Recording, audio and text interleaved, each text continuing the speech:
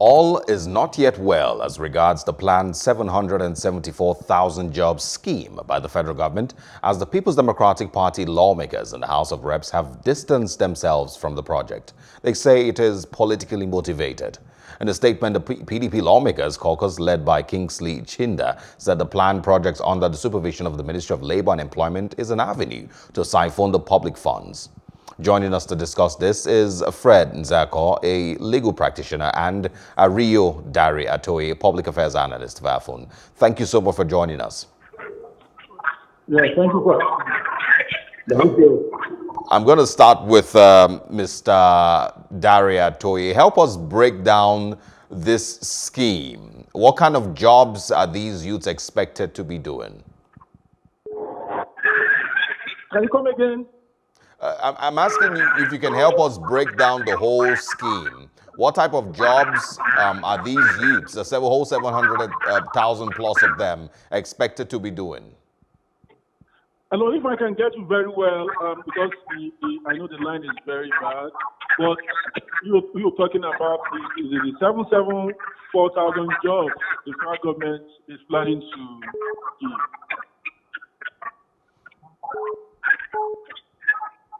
Hello, can you hear me? Yes, I can. Can you kindly help switch off your TV set if it's on? Might be easier to communicate that way. Hello, can you hear me now? Yes, we can. Go ahead, please. Okay, let me say, I think if I hear you very well, you're talking about the 774,000 jobs and vis-a-vis what's going on in the country.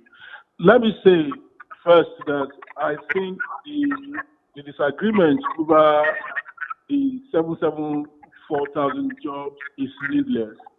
It is needless to the extent that as a nation, we should actually be looking beyond what that can actually offer us. I know that what is actually causing the disagreement between the Minister of State, Labour and Productivity and the National Assembly is not really about getting their constituents and Nigerians to actually participate. There is an underlying issue which Nigerians are not discussing about that, which is attention to details in terms of data. Now, I don't think there is any data, just like we witnessed during the palliative distribution to Nigerians. I don't think there is any data that is being relied upon to gather the kind of people that we benefit from this job scheme. I'm going to go back quickly to Dari Atoye. I want to once again get your thoughts on the 700 plus thousand jobs and what type of jobs these truly are. Yeah, I think they qualify as menial jobs from the framework of this job creation. I heard that it's going to be for like 3 months, and probably those who will be given these jobs are maybe people who will be sweeping marketplaces, streets, taking care of town halls, and I think it's going to be 20,000 naira or thereabout per person for 3 months. Now, let me let Nigerians to know what is actually the bone of contention. The bone of contention here is that bulk of this money is going to be misappropriated, in the sense that they are not going to rely on data to distribute this job. They are not going to probably request for bank accounts of the people who will be involved, and it's going to be an opportunity for siphoning this money. However, I think what the National Assembly should be doing is to, one, investigate what is the ministry, the parameter the ministry is going to use to get this number of persons who will be benefiting from this job placement. That's number one. Number two is to determine if, the modalities through which the money will be paid to these people. That's number two.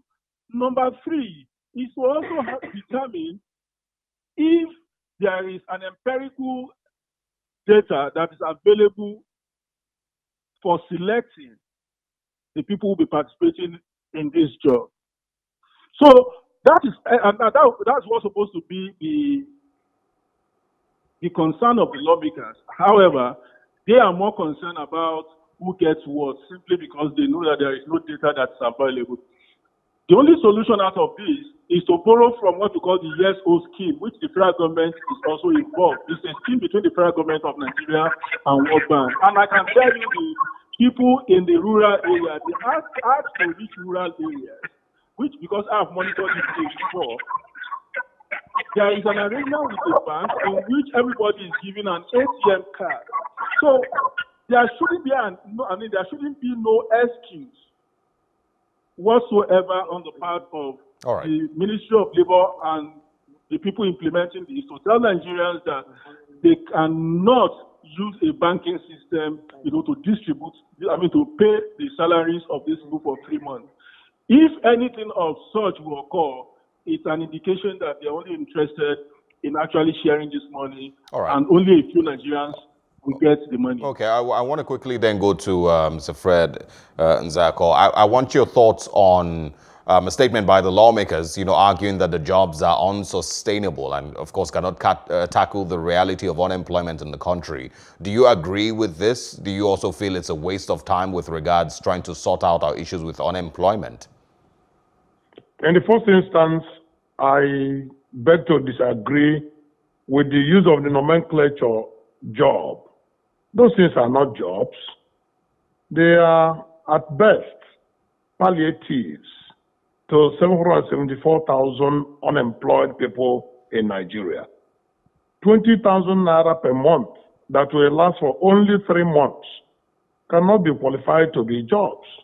More so, the minimum wage in Nigeria, statutorily, is 30,000 naira. So 20,000 is 2/3 of the minimum wage. So how can anybody qualify such as jobs? It is mere political semantics just to gather and appropriate political capital out of the unemployment situation in Nigeria. And that is very unfortunate. If government want to be very sincere, government should at best say that they want to give lasting palliatives for 3 months to 704,000 Nigerians, out of which some of them could start some miniature trade. Some of them could even be able to open bank accounts with microfinance organizations for them to have SME funds as a small-scale entrepreneurs. And that is the best that can be called. It beats my imagination that something that is even below underemployment is described as job creation in Nigeria. It shows the level of sensibilities and the level of understanding in the government circles.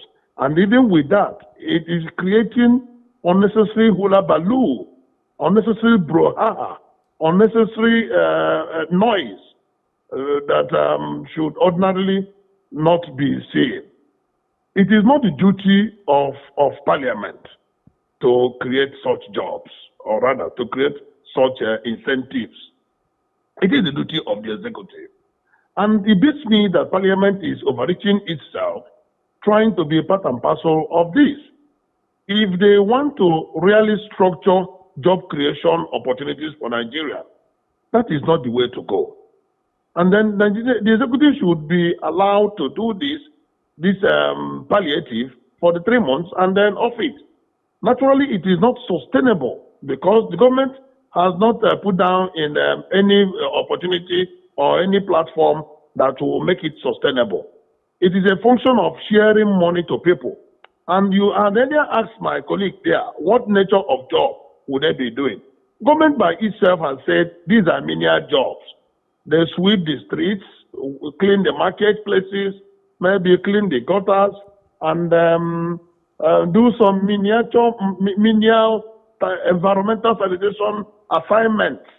And they will be paid 20,000 naira, which on its own is nothing. And they will only be paid that amount for 3 months.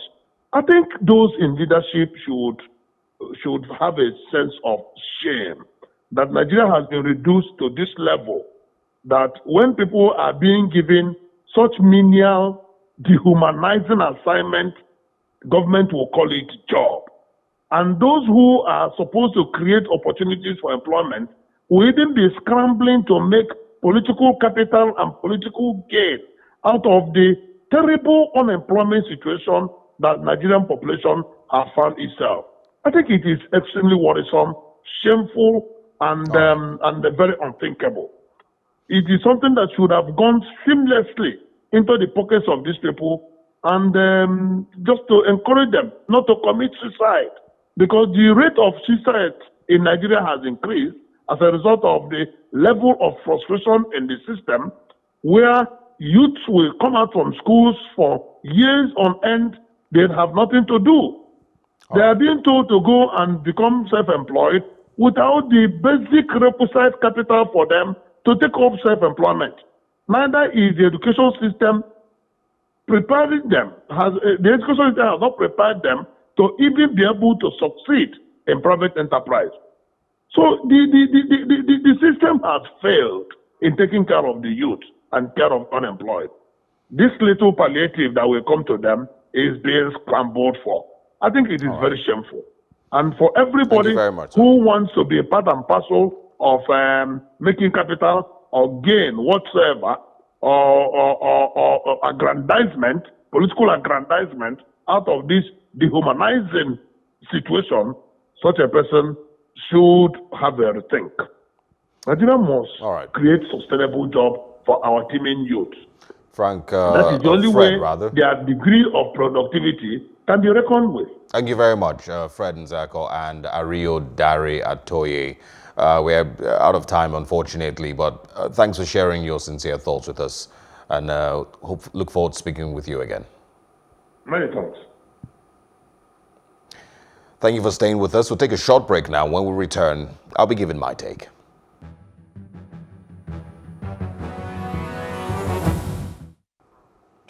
In December 2019, the Nigerian government revealed plans to recruit 10,000 police officers annually to motivate and enhance the manpower of the Nigerian police force.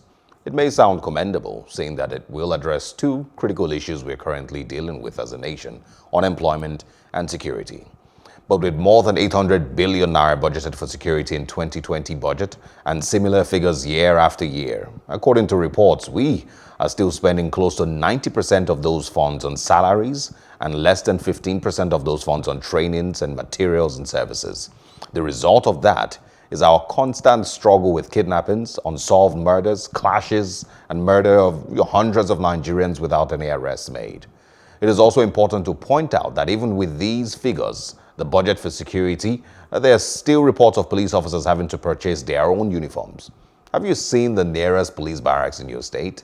It's not fit to be called the residence of men and women who we entrust our lives and security. It is these factors that have made our security agents set up never-ending roadblocks on our highways, and why a serial killer can escape from police custody. It is these inadequacies that have led to the forming of the likes of Amoteco in the Southwest. If we can't afford to cater for the number of officers currently employed by the Nigerian government, how can we afford to keep employing more? Ask yourself, how have we truly involved and improved our police force in the last few years? Have they become more tech-savvy? How often do we catch suspects with CCTV cameras? How often do we catch suspects with maybe fingerprints in identifying suspects? It is our challenge, really, lack of numbers in the force or poor funding of the force. We can't have better security if we don't do better with technology and training. Adding more and more and more to the payroll of the government isn't going to fix much with regards to security. And that's my take for the program this evening, Plus Politics. It comes up again tomorrow at 7 p.m. I am Osarogie Ogbonmwan.